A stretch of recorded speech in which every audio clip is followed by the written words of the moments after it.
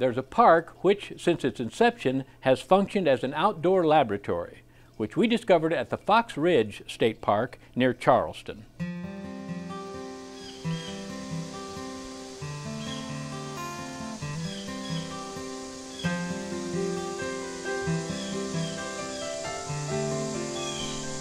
We have 1,800 acres.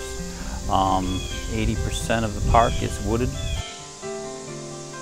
We're located mainly on top of one of the old Wisconsinian glaciers. The fingers reached this far south into Charleston. When they receded, they left the glacial remnants here. The park is located on the top part. Our trail system, however, goes down into the ravines and back up the other side, so it creates kind of a unique situation for this part of Illinois. Most of our hiking trails are not flat.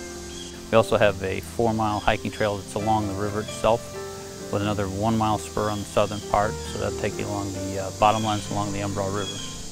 We have frontage on 5 miles of the Ambraw River.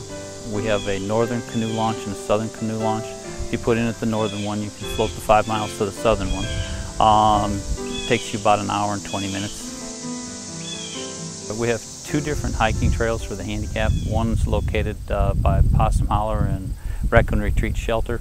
If you're in a wheelchair, it's graveled so that you can take the entire route. It's about a 1/4 mile in length. It also goes to the handicap playground equipment. The other one is located near the campground, where we have access for a handicap fishing pier, and it completely surrounds the pond, so you can take a tour of the pond while you're there. We have 43 Class A electrical sites. We take reservations of 12. The rest of them are first come, first serve. We have a shower building. We offer ice and firewood at the campground host site.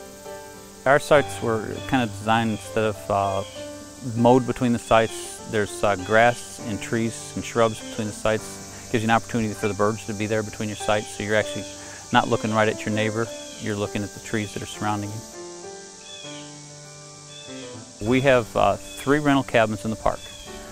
2 of them are similar, where they will sleep mom and dad on a double bed, and then we have bunk beds for the 4 kids in a separate room. They're 2-room cabins. The cabins have electric heat, they have paddle fans and lights. Outside there's a grill and a picnic table and a night light, so you can see what you're doing at night. You have to bring your own sleeping bag and stuff. We provide the mattress. Our thought was that a lot of people would like to experience camping, but they don't know if they want to spend the money to buy the tent and all the rest of this. This gives them the opportunity to come out and see what it's like to stay out overnight, out of doors, and they can decide if they want to continue on and continue camping. We have one shelter, it's a large shelter. The shelter itself measures 30 by 60. It was built by the CCC, the Civilian Conservation Corps, in 1943 is when it was finished. It also has flush toilets. It also rents for the $20, and obviously it's the most popular one that we have, and it's booked basically every weekend from May 15th until end of October. Okay, this is Ridge Lake, which was also the dam that we're standing on, and that gate control structure over there was built by the CCCs in 1943. This lake was designed specifically to be used to study fish, because this was the first lake that was built in Illinois that you could actually drain. So they can start over and do a new fish study. It has the recognition of being the oldest continuous fish study in the United States of America. This is located, the stairs to get down to Ridge Lake's 114 steps down and 114 steps back up.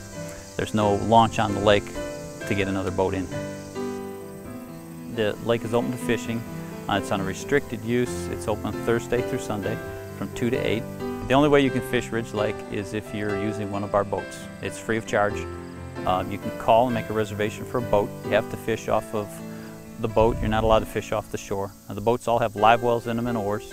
They want to weigh and measure everything that you catch. If it's legal size, you can keep it, and they'll ask you information about what you were actually fishing for and what type of lures you were using. And the reason is because they want to control the fish.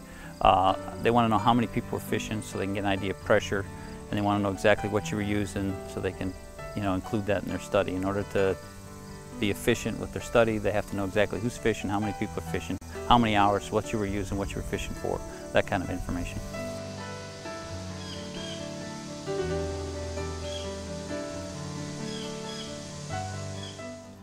For directions or camping information about Fox Ridge State Park, call 217-345-6416.